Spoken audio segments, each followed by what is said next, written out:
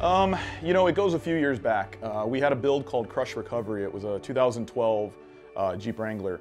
And it happened at a point in the economy even where, you know, spending on things that aren't necessities was at somewhat an all-time low. A few years earlier we had the housing crisis.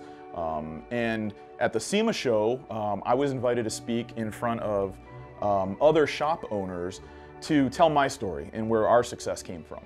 And it was important that, you know, and I still stress it today, is we're a mile deep and an inch wide in what we do.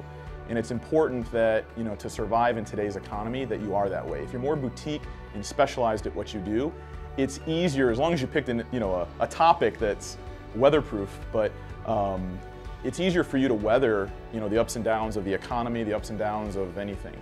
So Crush Recovery was really a way to help shops. It symbolized the ability to recover from harder financial times and then crush your goals. And then as time has gone on in social media, you know, this was 2012, Facebook was, you know, it was around, but it was, you know, limited. In today's world, I think social media has absolutely blossomed our growth. You know, builds like some of the ones that are behind me, Rubytron and JT Rubytron, you know, those are builds that, you know, people all over the world have followed. You know, we look at our followers and we see that, you know, our reach goes beyond just our demographic here in Arizona. You know, it goes all across the U.S. and, like I said, internationally.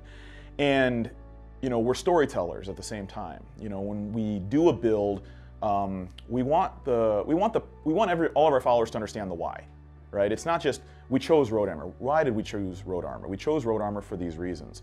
So in giving the why, we feel that it helps them make decisions towards what they want to do with their Jeeps a little bit easier because there's more logic behind it.